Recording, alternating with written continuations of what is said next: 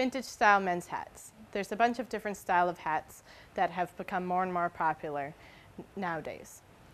One of them is a men's basic cap.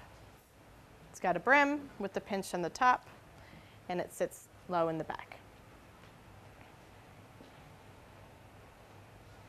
That is a vintage men's cap.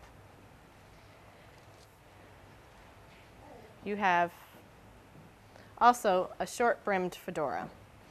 These generally tip back in the back, pinch top, short brim.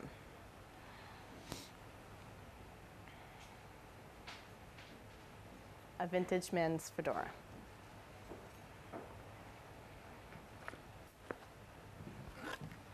A men's bowler.